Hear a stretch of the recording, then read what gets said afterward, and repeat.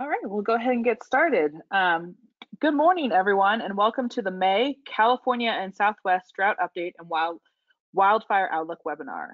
This webinar is a special joint regional webinar combining the California-Nevada Drought Early Warning System webinar series, which is co-hosted by NIDIS and CNAP, a NOAA RESA team, and the Southwest Drought Briefings, which are produced by the Intermountain West Drought Early Warning System and the USDA Southwest Climate Hub. This webinar series is designed to provide the region with timely information on current drought status and associated impacts, as well as a preview of upcoming climatic events. Thank you that have joined us previously and those that may be joining us for the first time. My name is Amanda Sheffield, and I'm a Regional Drought Information Coordinator for NIDIS, covering California and Nevada. And I'm joined today by Joel Lisenby, who's the Intermountain West News Coordinator, and Emily Elias, who's the Director of the Southwest Climate Hub, in moderating and sharing information today. Before we get started, I just want to note for everyone that this webinar is being recorded, and the recording and a brief summary will be available on drought.gov and our YouTube channel later this week. We've got a great set of speakers here today covering drought, climate, and the wildland fire outlooks, and then also post-fire recovery and resources. Speakers will be more fully introduced later, but I've included some of their initial information in the chat box on the side, as well as a Southwest Drought Status Update handout.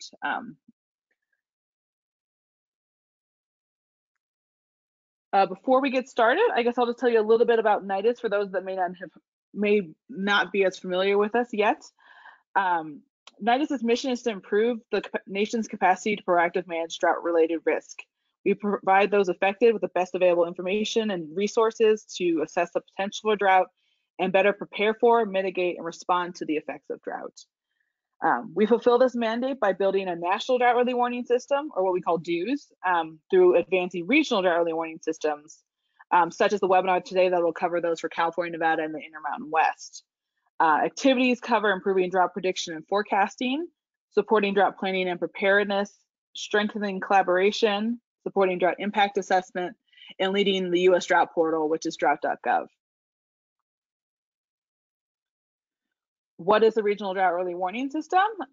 It's a network that utilizes new and existing partner networks to optimize the information we can give about drought, trying to make the best climate and drought science and impact data readily available, easily understandable, and usable for decision makers. Our hope is to help folks better monitor, forecast, plan for, and cope with the impacts of drought. And just a quick, if those of you who don't know, we did launch a completely redesigned drought.gov back in January, which is a lot of tools and resources that'll be covered here on the webinar, but also a lot more other information, including interactive maps and data, new by sector information, research and learn information, and we really improved our usability and accessibility of information. And we hope that's a great resource for you guys out there, especially during the current conditions. With that, I'd like to take a moment to pass over to our partner, Emily Elias, for a special acknowledgement. Thanks, Amanda. Hi, everyone. We begin this webinar by acknowledging that the land each of us is joining from today is the ancestral land of Indigenous cultures. As we are all in different parts of this country, this will be different for all of us. The land where I'm speaking from is the ancestral lands and territories of the Ute, Apache, the Pueblos, Hopi, Zuni, and the Dene Nation. We believe it's important to provide this acknowledgement because the narratives of this land and region have long been told from one dominant perspective, without full acknowledgement of the people who lived on this land before us. It's also important because many of us are land managers or work in support of land managers, and we strive to manage the land well for future generations and for the good of all. Thank you for your attention in acknowledging this important history. Great, thank you, Emily. And then with that, we're ready to kick off our great speakers that we have today. How today will work is we're first going to have two presentations. One from Brian Fuchs, who's a climatologist with the National Drought Mitigation Center. He will be providing the drought and climate update and outlook, followed by the wildfire potential outlook from Chuck Maxwell, who's the predictive services manager with the Southwest Coordination Center. After those first two talks, we'll have question and answer period, followed by two other talks that I'll introduce after that at that time. If you do have a question during any of the talks, please enter them into the questions box on your go-to webinar control panel. And with that, I think we're ready to kick things off to Brian. All right, good afternoon, everyone. I think you need to give me control, Amanda, so I can, there we go. So I'm gonna share my screen here, and you should all be seeing my PowerPoint that starts off with current conditions and outlook. Again, my name is Brian Fuchs. I'm a climatologist by training and also lead the monitoring area at the National Drought Mitigation Center at the University of Nebraska in Lincoln. Also one of the U.S. Drought Monitor authors. And today what I'm going to do, and again, with this talk, don't kill the messenger, because there's going to be a lot of good information shared, but for the most part, for the region as a whole, a lot of this information isn't going to be too good. I guess we're going to be going down a path that the drought that we're experiencing is definitely not going to be going away anytime soon, and it's probably going to get worse before it gets better. So with that word of warning, I'm going to take off and go through my slides here. So the first slide here is the current drought monitor map. So this came out last Thursday morning. And, you know, if you took a line and divided the country from east to west in the plains, you would really get an idea of, you know, where drought is taking place and where drought is really a non-issue. And the Southwest definitely has stood out. This has been an area where we've seen drought now for the past couple of years, and not only just drought, but quite severe drought at that. So you see all the browns and dark reds from California to Nevada to the Four Corners region, and we are seeing a great deal of extreme and exceptional drought. And this has been integrated into the landscape now for over a year now in many of these locations. And so again, the impacts are really starting to build on us. So when we zoom into the west, again, those areas of the Southwest especially really stand out. But some of the numbers in the statistical table to the right-hand side of the image, they kind of tell a story too. So last May, the region as a whole, we only had right at 39% of the region in any level of drought. And that currently is a little over 83%. So we've more than doubled the amount of drought in the Western US just in the last year. But the one that really stands out to me is when we start looking at the amount of D3 and D4 drought.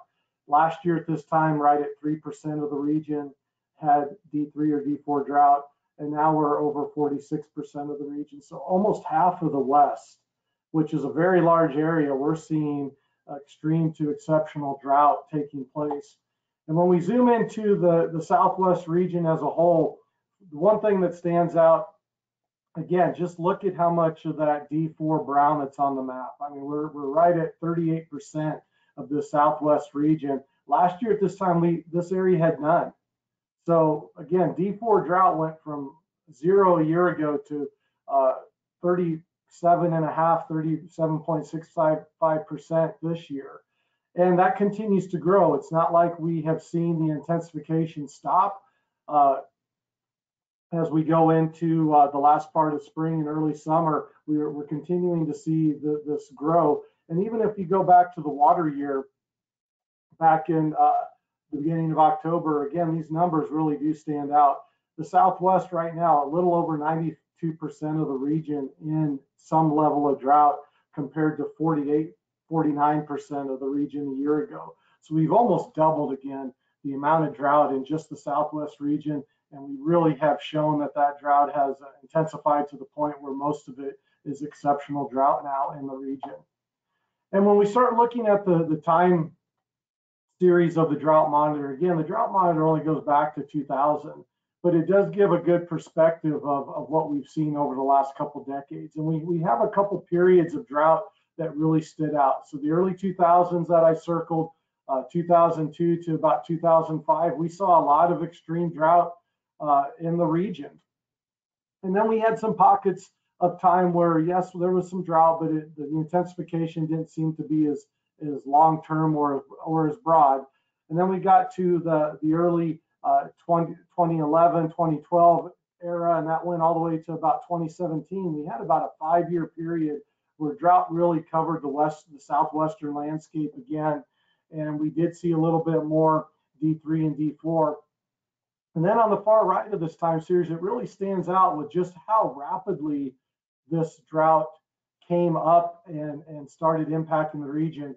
We're just under 80% at D3, but you can also see that we haven't had D3 covering this portion of the Southwest hardly at all over this time frame. So pretty important to note that. And as we zoom into California, we can see that again, 100% of the state is in drought. A year ago, we were just at 46, almost 47%. 73% of the state is in D3 or worse drought. Last year at this time, it was just under 3%. And you can see the map from May 19th of 2020. Most of that was in far northern California at that time, where much of the southern third of the state, we didn't even have any depiction on the drought monitor map. It was pretty much doing okay at that point in time. So again, just how rapidly we've seen this drought develop and intensify. Going into the outlooks, what I'm going to do is go through the short-term outlooks and then go into the seasonal at the end and finish up with the seasonal drought outlook as well. So over the next 6 to 10 days, looking at the western U.S. and the southwestern U.S., temperatures are in a couple areas better than or above normal probabilities of above normal temperatures. But also on the right-hand side, you see that dry signal that much of the western U.S., especially in the Pacific Northwest, is seeing above normal chances of below normal precipitation. As we go out 8 to 14, we kind of see that heat signal settle into more of the western U.S., especially in the Pacific Northwest, with much of the region with above normal chances of above normal temperatures. And again, that dry signal stays in place through much of the western U.S. as well. As we look at the month of June, and this has been pretty steady over time through many of the runs that these products come out from the Climate Prediction Center. The western U.S. is showing an above normal chances of above normal temperatures through much of the region. And again, this is starting to center on the Southwest as a whole. And during that time, we do see some equal chances for precipitation in the region, but we also see that there's been a pretty strong signal of below normal precipitation chances through a lot of the West during this time as well. As we look at the summer as a whole, so this is the months of June, July, and August. Again, the desert Southwest really stands out with that heat signature. And if you recall a year ago, what really brought this drought into its own realm was just how hot it was in the summer months through the desert Southwest, with many all-time records being set at the state level and local levels. And again, when we start thinking about the heat last summer in the region and seeing a very similar signal to this summer, that doesn't bode well. Again, a lot of this drought that's already causing problems and near peak intensification is going to continue to get worse. And then you go to the right-hand side of this slide where we see the equal chances over some of California, Nevada, and Arizona, but a lot of the West is still being hampered with that signal of above normal chances of below normal precipitation through the summer months. And again, July and August, we'd really like to see that monsoon signal kick in the Southwest. So that's yet to be determined, really. And when we look at the seasonal drought outlook going forward, the areas in brown is where drought is going to persist, could even intensify. The areas in yellow are where we do not currently have drought, but we're likely going to see drought develop. And what we don't see a lot of on this map outside of Texas and Oklahoma are areas where drought removal is likely or drought would persist but maybe improve. Again, that western half of the U.S., you draw that line through the plains, and if you're on the west side of that line, you're going to be talking about drought going into the future. This takes us all the way through the end of August. This product came out last week. So again, we're going to be watching these drought outlooks going forward. And again, a key for the Southwest is really going to be what that monsoon does this summer, as well as what those temperatures are going to do this summer. If we see that strong heat signal come to fruition and the monsoon doesn't play out like it has the last couple of years where the monsoon has been kind of disappointing, some of these areas of the Southwest are going to continue to see the impact of drought really increase. That's all I have. My contact information is up here, bfuchs2@unl.edu. and I'll pass it on to the next speaker. Thanks, Brian. And then next up is Chuck Maxwell, who's from the Southwest Coordination Center. And Chuck Maxwell is getting himself ready. Stand by, please. Let's see.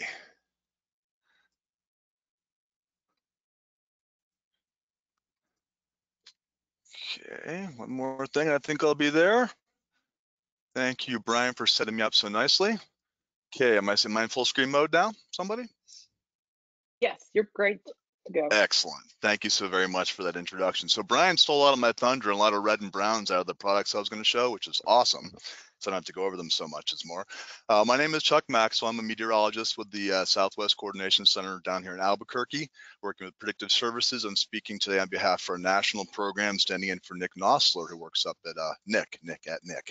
A little bit of a disappointment I'm going to tell you right now is that we're in the process of updating our outlooks right now. Our updated outlook comes out next week. So I'm going to be showing you the last outlook with a little bit of interpretation in there. So just putting that out there straight away.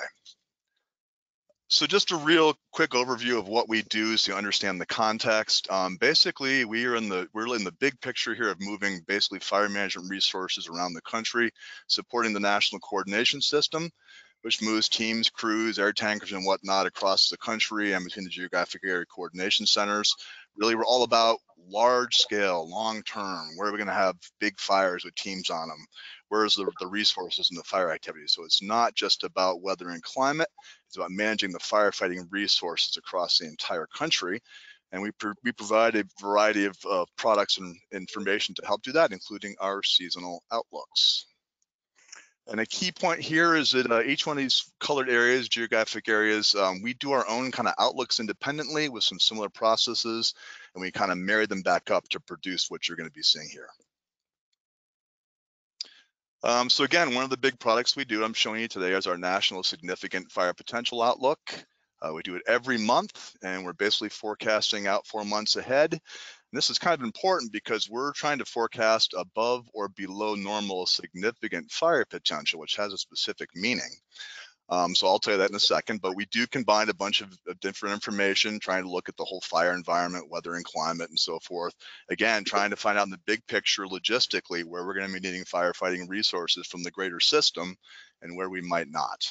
So just real quick on this image here, if you saw the little miniature shapes in the background, those are our zones or predictive services areas. Important to know that every single one of these has like a significant fire size or threshold that constitutes significant fire activity. What all these outlooks are doing is telling month by month, is there a greater chance that's going to happen or a lesser chance? So what you might not see or know in the background, there is a normal behind that, which I'll be speaking to here shortly. Makes it a little complicated sometimes to interpret. A little bit more about how the sausage is made in terms of our outlooks. It's a lot of complex information, kind of like Drought. You're looking at basically a compilation of information for the past several years and seasons. So looking at the current conditions, how'd they get there? We're looking at fuels, soil, snowpack, things like that, fuel loading. In terms of things like grasses, we need to have moisture and rainfall to get grasses to grow. So that's important. Of course, the timing of the fire season, is it late? Is it early? Is it prolonged? And working with weather and climate, of course, we work with the Climate Prediction Center, and in-house, we try and do some work to figure out what the patterns are, the modalities within that. We're focusing on things like El Nino, Southern Oscillation, other global signals. And again, I'm just looking for the big picture signals, kind of like Brian just spoke to the drought, looking out through the summer, blending together to anticipate where and when things happen. Of course, this becomes pretty dynamic, complex, as we have some pretty big offsetting factors, and also this normal thing is a moving target, which I'll show you here in a moment. So one of the key things I figure, since this is a drought conference, as we talk about drought in fire potential and fire outlooks, it's not as straightforward as you might think. You might think you would have an area that was just all maroon or dark brown or whatever, some severe drought and the whole place is going to burn up. But the reality is drought really does increase fire danger and potential in our forested areas and places where there's brush.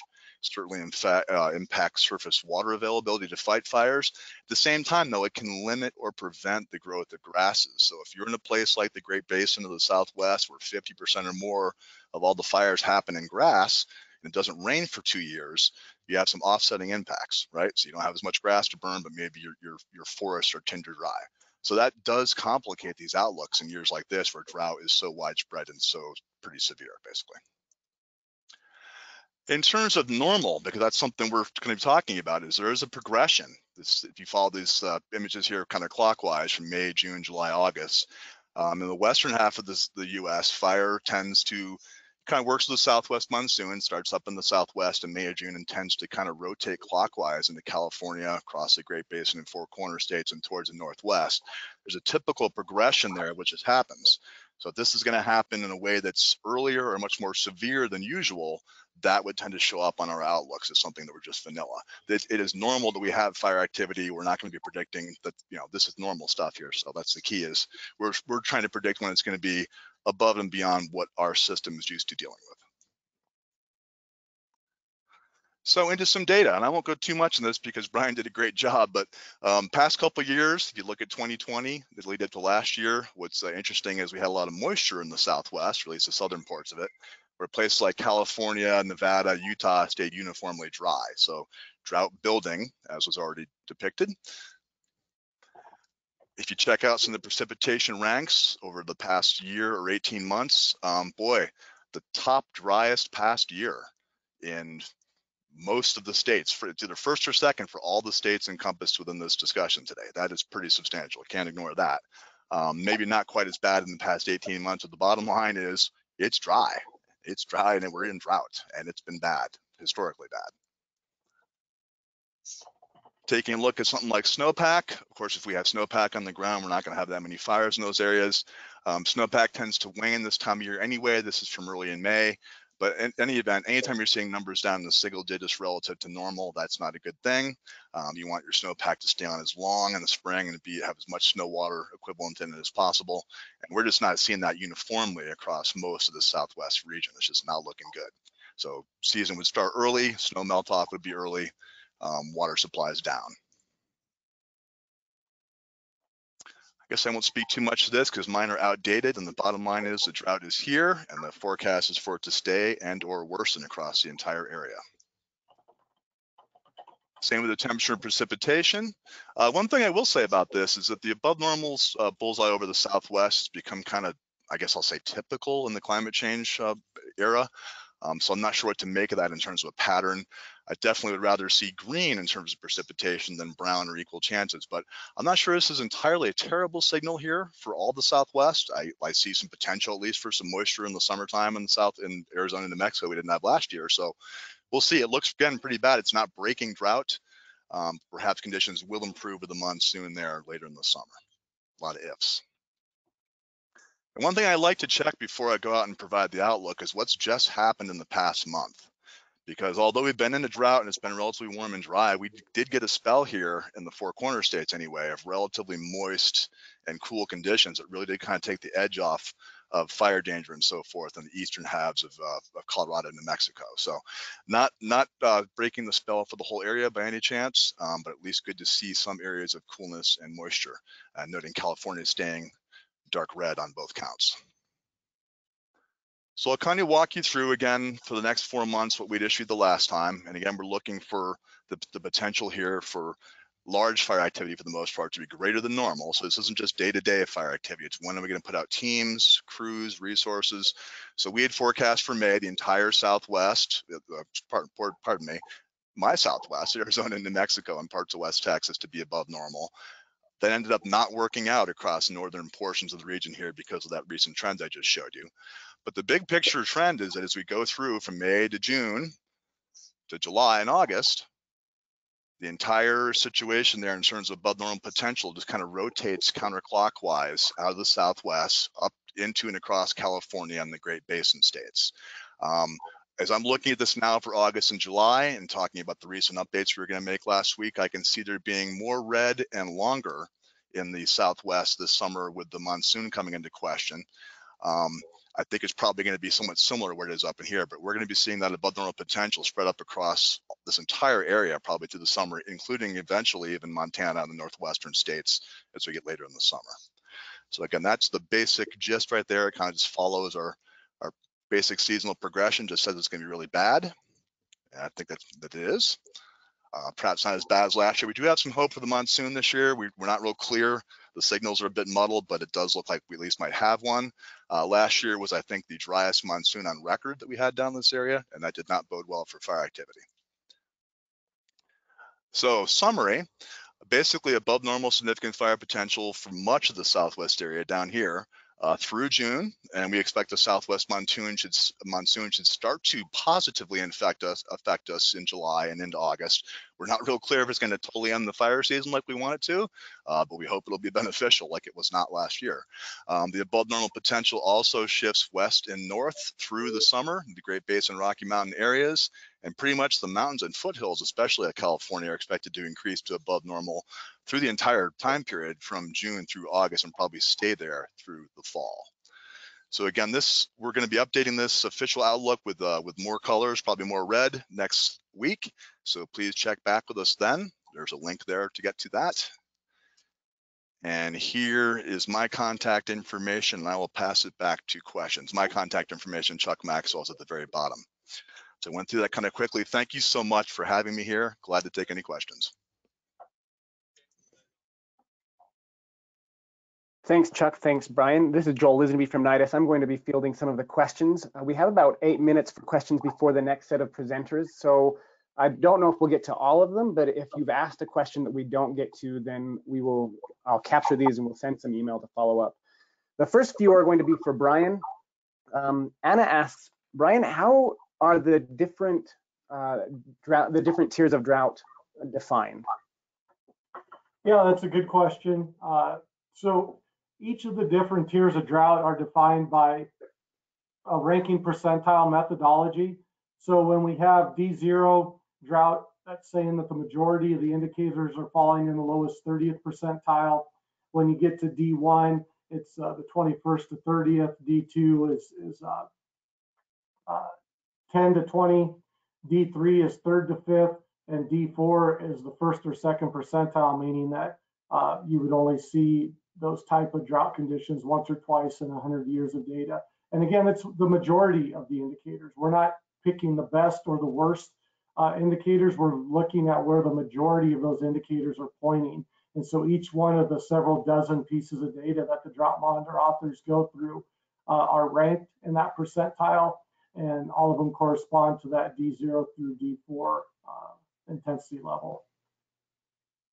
If you want more information on that, shoot me an email. I'd be glad to provide a more thorough explanation on an email.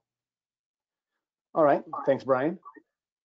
We have a couple of questions that came in about the monsoon, so I'll open this up to both of you. Both of you mentioned that we don't really know much about what the monsoon is going to do. What do we know about the monsoon? Do we know anything yet? Brian? That's a great question. I can start with that it didn't happen last year. Like I could say that last year was the first in 22 years that I've ever seen where it rained only for 2 weeks and then it stopped. And the impact on fire activity here was astronomical. So that's where I'm starting is last year is a classic case of a non-soon. Take it away, Brian.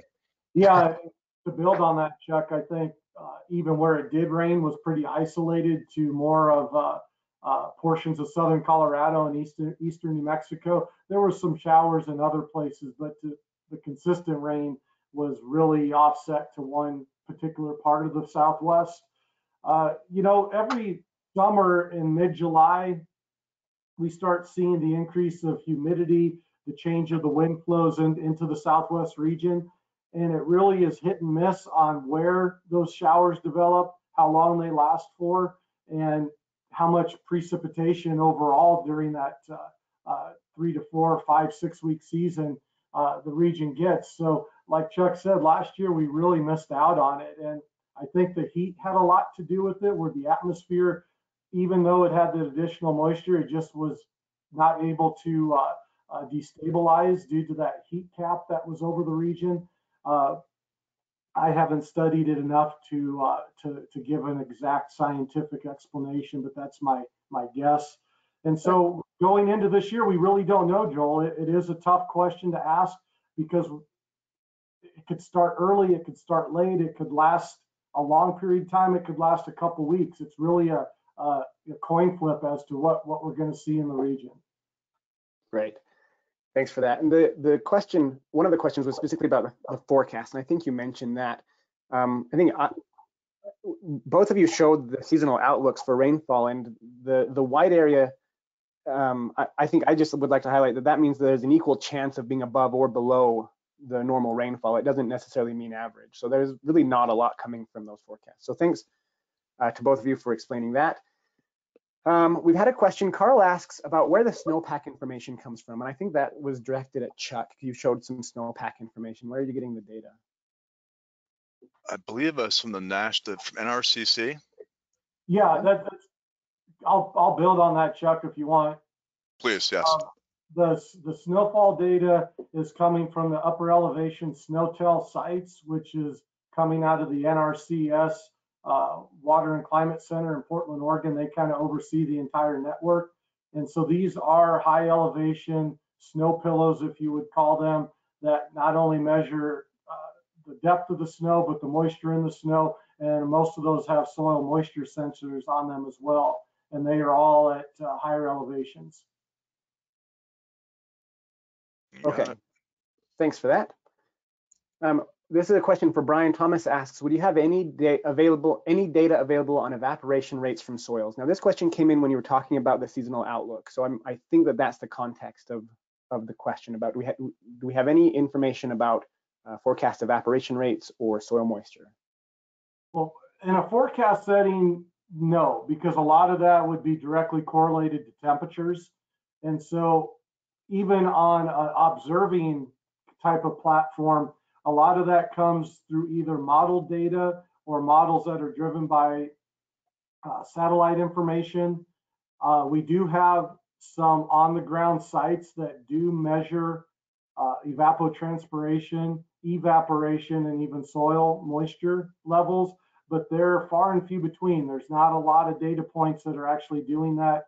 And so we do rely a lot on modeled information that are, again, one of the driving factors for that is going to be temperatures. Okay, thanks. One more question about the seasonal outlook, and then we'll move on to the next presenters. We know that in a lot of the Western United States, summer is very dry. There are parts of the desert that don't even get a monsoon. We're looking at parts of maybe southern Utah and Nevada and parts of California. With that in mind, Meredith asks, when you have an area where normal for summer is no precipitation or almost none, then how does near normal or more than normal or less than normal, how does that get interpreted? And would we ever expect more than normal if the normal is very close to zero anyway? Yeah, that's a good question, and you're right. In an arid or semi-arid environment, it does become a little bit more tricky. And that's why when we start looking at these drought situations, we look at multiple time scales. You're right. One rain event in a desert region could push that area to well above normal precipitation for not only a 1 month period, but even for an entire summer period. So those values can change quite rapidly due to maybe just a handful of events. And so when you start looking at multiple time scales, instead of just focusing on maybe the summer or the last 6 months, we start looking at everything from the last month all the way out to the last year, year and a half, to just kind of to get a bigger picture of that water balance over time for that region, where we can see that it's been hot and dry now for 12 of the last 15 months. We do know that a single good summer rain event isn't going to change that. It's going to take more than that. Is it okay if I add to that real quick? Yeah, go ahead, Chuck. Yeah, just in terms of the fire potential forecast part of that, I would look to the fuels. So interesting question. So you can have normal, right? Like in a desert, normal temperature and precipitation, which may be nothing. But if you have a lot of carryover fine fuels from a wet year last year, your fire potential is above normal. So a lot of what we're doing is kind of like what Brian just said, we're looking at how the fuels are reacting over the past months and years. A lot of those are desert grasses and rangeland grasses. So we're looking at how stuff's carrying over year to year to see how the current weather and climate works with that. That's fascinating. Thanks for explaining that.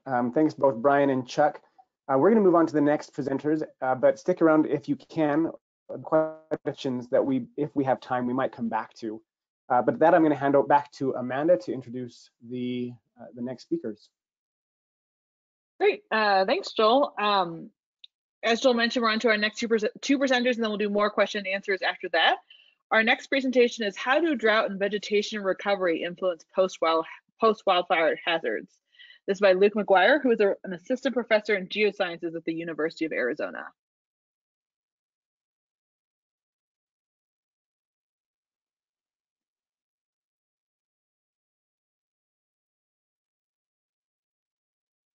And then Luke, are you there?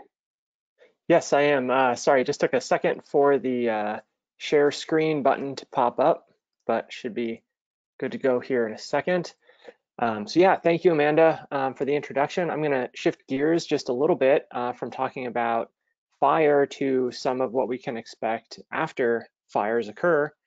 And in particular, I'm going to be talking about post-fire debris flow hazards. While I do that, it's always helpful to have a picture in your mind of what exactly a debris flow is. And I want you to picture something that looks like this thing over here in the upper right, something that's got the consistency of flowing concrete. It's very viscous because it's a flow that consists of a mixture of sediment and water and large boulders.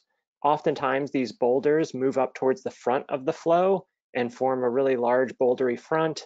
That increases the destructive potential of these flows relative to things you may be more familiar with, like flash floods that just have less sediment in them. And so what I hope to do is just talk a little bit about the areas that are susceptible to post-fire debris flows, and then get into how drought and vegetation recovery might influence this particular hazard. And as some quick motivation, this is something that you all may be familiar with from what's been covered in the media over the last several years. There have been a couple of impactful events. One of them was in Montecito, California, a community near Santa Barbara. And this photo is showing some of the aftermath of a post-fire debris flow event that followed the Thomas fire in early 2018. You can see a lot of mud and debris here, partially inundating a number of houses in this image. And one reason why these events occur more frequently downstream of burned areas relative to unburned areas is that fire has a couple of key impacts, not only on the vegetation, but also on the soil that tend to facilitate the formation of these destructive flows. And one thing that I want to point out is that you can think of the vegetation in this context almost as being like a sponge, that it helps to store some of the rainfall that occurs, so that not all of that water makes it down to the soil surface to run off and have the potential to erode sediment and generate these flows.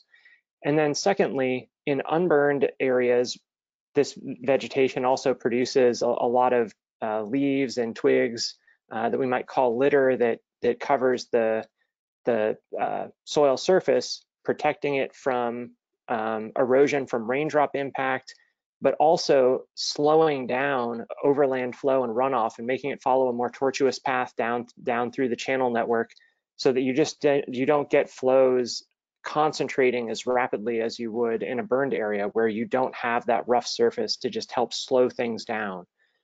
And then lastly, fires can have a profound effect on a soil's ability to infiltrate water. This is one example here on the right. I'm going to show a video of me pouring some water out of a water bottle onto a recently burned soil, and you'll notice that the water doesn't infiltrate. It just forms this blob here that kind of moves back and forth as the wind blows it, but it doesn't infiltrate. And so it's this fire-induced water repellency that can also have a large impact on generating post-fire flows. One thing that we've found from our studies is that post-fire debris flows tend to initiate once some critical rainfall intensity duration threshold has been exceeded. And what I mean by that is that there's a particular intensity of rainfall that, if it's maintained for a given duration, usually produces a debris flow. For example, in Southern California, we can look at these yellow circles here, And the way to interpret this graph is that if we have an average rainfall intensity of greater than about 15 millimeters an hour for more than a duration of 15 minutes, then we're going to fall above this yellow curve and we're likely to see a debris flow. Whereas if we have a rainstorm that produces a peak intensity that's less than this value, we're unlikely to have a debris flow. So we can develop these curves for different parts of the United States, and previous studies have done that. And you can see the wide variation that we have here and the intensity and duration of rainfall that it takes to generate these types of flows. And so we have developed models to be able to predict the types of rainstorms that produce these flows. And they depend on the terrain properties, how steep a landscape is, the erodibility of the soil, and the severity of the fire. The US Geological Survey publishes post-fire debris flow hazard assessments that can be used to determine, like I say, the storms that might produce these impactful flows. But what's less known is what happens as a landscape recovers. If we're not talking about the immediate aftermath of a fire anymore, we're looking beyond just 1 year, then how does a drought following a fire affect how much rainfall it takes to generate these hazards? And how does that relate to vegetation recovery? So these are some of the questions that we're starting to ask. And that's what I'd like to try to talk about here in the last few minutes. So you can see that one of the most notable effects after a year or two of recovery, if I toggle back and forth between these images, is that the landscape starts to green up again, and you get the return of a canopy of vegetation to act as that sort of sponge. You get a much rougher surface here, and all of these things contribute to having a lower potential for debris flows. So when we go to these sites and we make measurements and we track vegetation recovery over time, we find that that changes to vegetation and soil do have a noticeable impact on how intense the rainfall needs to be before we would produce a debris flow. On the right-hand side, this is a model result based on our field observations and measurements. And what you see here from this burned area in Southern California is that in the first year after a fire, we would predict that we could get these flows with a peak rainfall intensity of about 10 millimeters per hour. And you get that type of rainstorm with less than a 1-year recurrence interval.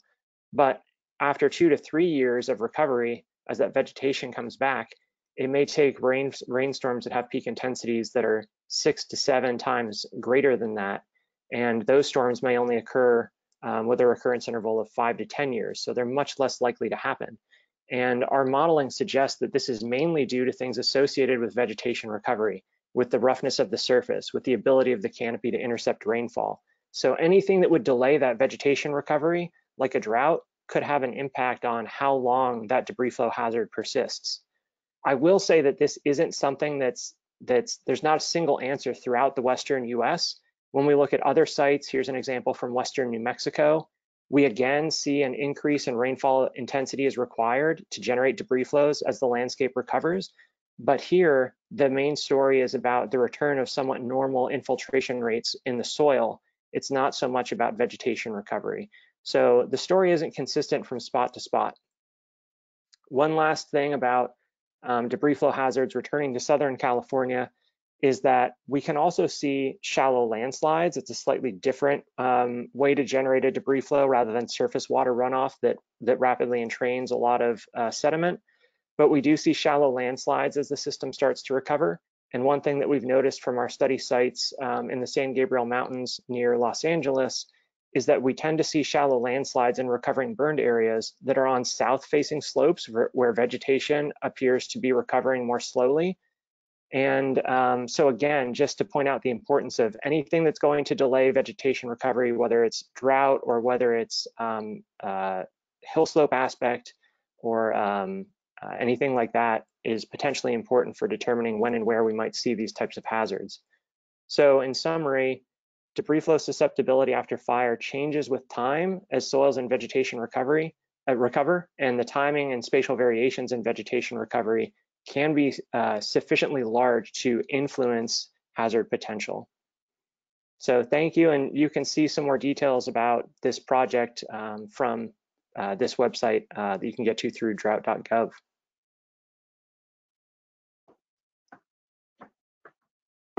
Great. Thank you, Luke. And then our last presenter before questions is Emily Elias. She's the director of the Southwest Climate Hub, and she'll be presenting on post-wildfire resources.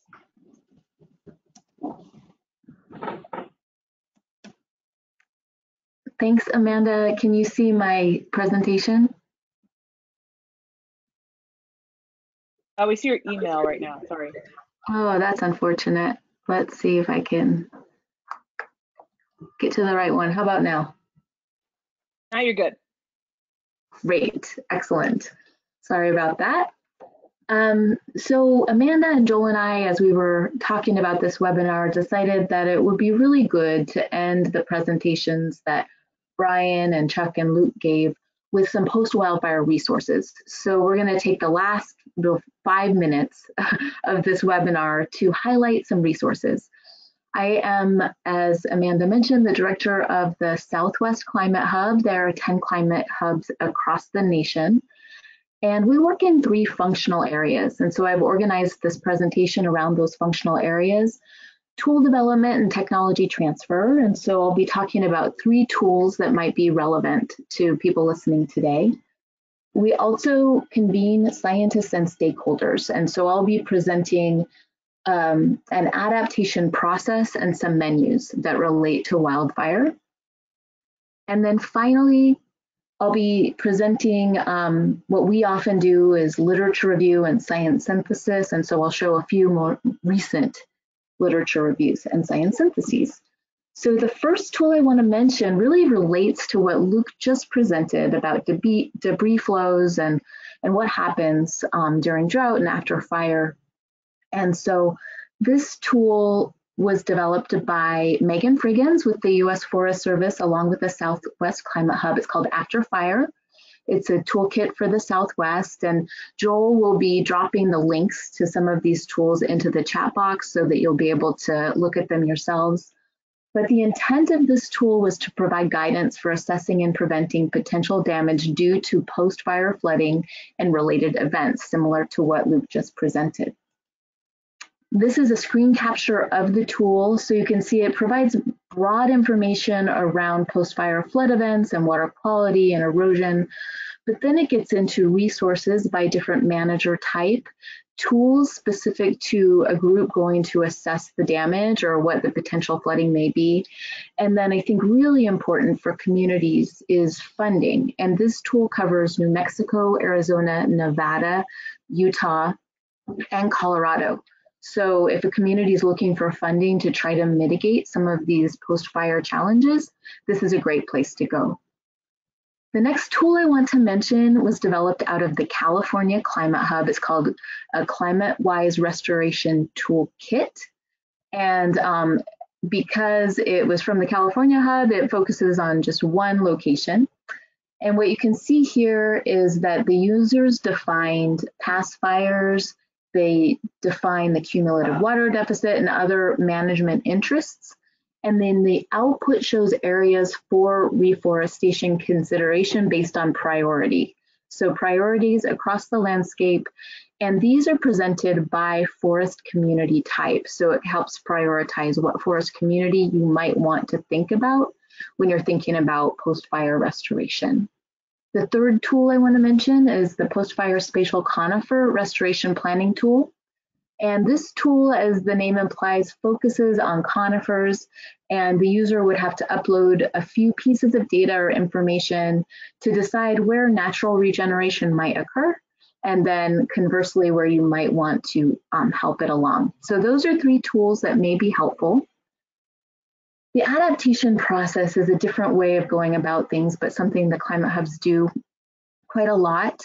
The climate change response framework is one that we follow, where we define a project area, assess some specific climate change impacts and vulnerabilities, and then evaluate management objectives after considering climate change impacts. And then the menus I wanted to mention are adaptation menus related to Southwest Fire, and there's fire information in a tribal menu and also in the California Forests menu.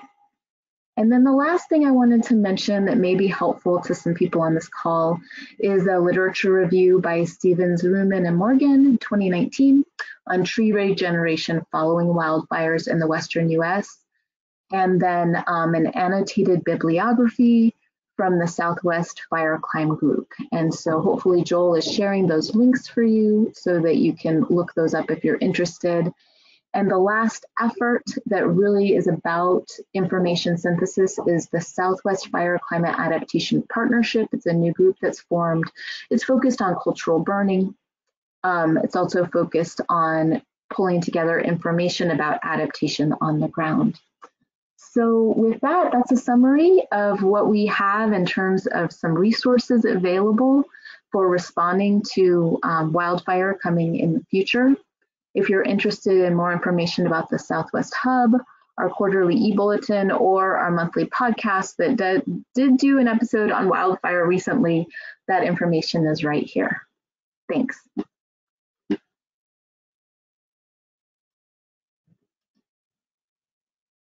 Thanks, Emily, and thanks, Luke. Sorry, I'm a little slow. I'm still trying to post some of the links for Emily into the chat box, but I think I've got them all there. If you wanted to go check out any of the resources that Emily just talked about, I think I've got them all posted in there, and if I've missed anything, my apologies.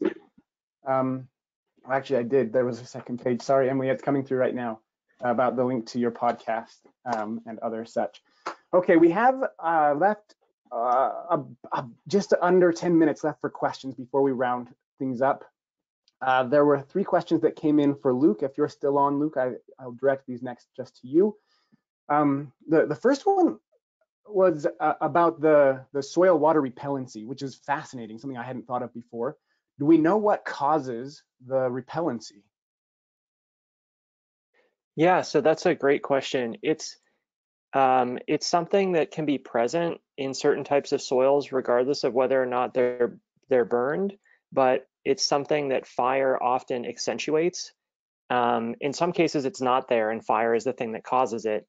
I'm not an expert in the specifics of this process, but the basic idea is that I think there's water repellent compounds and a lot of organic material, and when the fire moves through and generates extreme heat, a lot of those water repellent compounds can condense around soil particles, and it creates this layer near the surface or just under the surface of water repellency. And over time, that tends to break down. So it's something that's most severe in the first months to year or so after a fire, and then it slowly decays over a time period of a couple of years. Great, thanks for explaining that. Susan asks about what types of vegetation that returns after a fire. How much of it is native versus invasive species? Yeah, that's a loaded question. And I think it would probably depend a lot from site to site. I'm not, I'd have to just kind of punt on this one and say that my expertise is more in how fires affect runoff and erosion, and not so much in fire ecology, which would be the study of in part what species come back after a fire. But I would imagine that it would have to do a lot, or at least somewhat, with the conditions after the fire. I mean, I know that in southern Arizona, where I am now, when our high elevation pine and spruce and fir forests are burning, it's not always those same species that are coming back, because the climate has changed here, and it's not conducive to supporting those same species, at least not in all cases. And so we're certainly seeing the effects of what you're talking about, but I'm not sure on the specifics of what's driving that. Okay, thanks, Luke. What about would anybody else on the call, maybe Chuck, do you have anything to say about like the post-fire return of species and what type of species usually come back? I mean, the one thing I'm aware of is that we tend to get aspen that are replacing pine at higher elevation because they fill in the canopy faster, and we're tending to get more invasive grasses and weeds in the deserts and lowlands. Aside from that generality, I'm not really sure. It's very site specific and condition specific. Okay, Great, we might leave it at that. Thanks to both of you. Another one for Luke from Christopher asks, what is the difference between a shallow landslide and a debris flow, and what triggers shallow landslides? Yeah, and so I was a bit wishy-washy on that. So thanks for giving me the opportunity to clarify here. So the type of debris flow that's most common immediately after a wildfire is a debris flow that's generated when runoff rapidly concentrates in steep channels and very quickly mobilizes a large amount of sediment, so that you get something that's like I showed in that picture of this flowing mass of slurry of water and sediment. That's the way that debris flows are often generated immediately after a fire, because of these effects like soil water repellency and the complete lack of vegetation that leads to rapid runoff. And then several years after a fire, sometimes what we see is the generation of debris flows from shallow landslides, where a shallow landslide occurs not generally in a channel, but it will occur on a steep hill slope where water soaks into the soil, saturates that soil to such a degree that it becomes unstable and can no longer stay on that steep hill slope, and we get a rapid failure of some chunk of the hill slope sediment.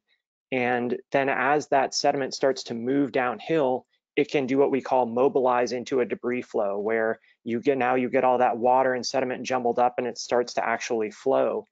And so they're both debris flows, only they're generated through two very different processes, one from runoff collecting in steep channels and the other from water infiltrating on hill slopes and generating that, making the soil unstable. And so it's just, they can both be destructive, and I would call them both debris flows, but they're just generated through different mechanisms. Fascinating. Thanks for explaining that. It seems like there's there's a lot of factors at play there. Jeff posted a link to some research about repellency. I'm going to see if I can get that moved into the chat box in a minute. Actually, Jeff, would you mind popping that link into the chat box when you get a chance?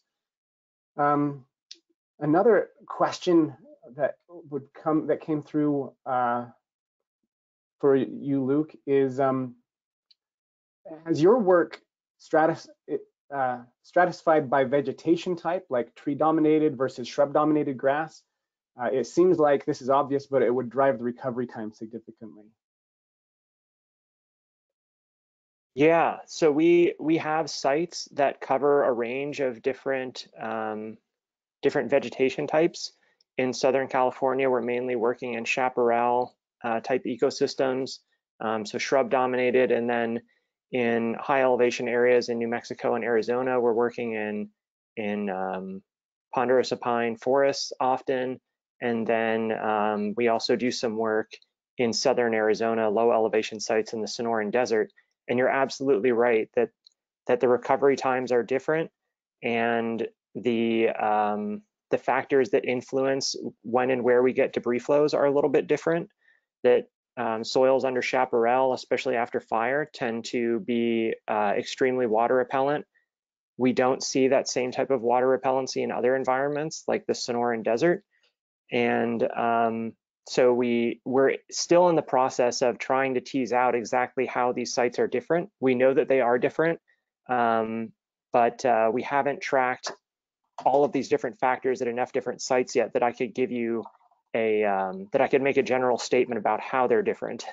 So I'm sorry about that, but stay tuned, and hopefully I can give you a better answer after a few more years of monitoring these different areas. Thanks, Luke, and thanks Emily also for sharing those resources from the USDA. I'm going to pass back to Amanda to wrap up our webinar today.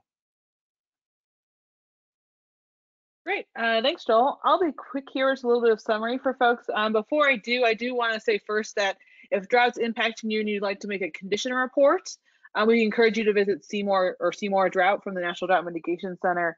These reports help the U.S. Drought Monitor, state and local levels hear what's happening on the ground, confirm what we're seeing through our climate data and observations and things like that. So it asks you questions like how many times have you seen drought like this? has it been this dry in your part of country recently? How often is it just like this? And also a lot of different ways of how drought impacts you, including beyond drought, air quality, dust, pollen, people relocating, all kinds of different options. So we just want to encourage you, if you are seeing drought in your area, to shoot us an impact report, and that'll help us track drought and follow drought throughout the area. With that, I'll provide closing. Thank you so much to all our great speakers today and all of you guys that have joined us today. There's a lot of information shared and obviously a lot of links in the chat. We'll try to include those all in the post-webinar materials and information that we have, which will include a recording on both drought.gov and our YouTube channel, which I shared in the chat, with a brief summary of each of the different talks. Also, don't forget, attached is a 4-page Southwest drought status update if you'd like some information, or maybe like a quick 4-pager to share with your colleagues and things like that. The next Southwest drought briefing will be held in June, and in July, NIDIS is working with our partners to figure out how to do another one of these larger area webinars, combining the Southwest, California, Nevada, and the rest of the West for something bigger to provide resources and tools, as well as the update and outlook. So stay tuned for information on that. Also, I encourage you to don't forget about drought.gov. We got a lot of information there, and if you really want information at your localized area, you can enter your zip code, you can enter your state, you enter your region, your drought early warning system, and find more information that's specified to you. Other than that, I'll go ahead and close and say, if you have any remaining questions, if there are any we didn't get to, we'll be sure to follow up on email. Feel free to reach out to Joel and I with any questions. And there is a post-webinar survey that'll pop up at the end. These surveys help us figure out, make sure we're providing you guys with the best available information. So if you fill out that survey, it helps us figure out what we can share with you guys next time. And with that, I'll go ahead and close the webinar and say thank you all so much for attending today, and hope you have a good rest of the day. Thank you.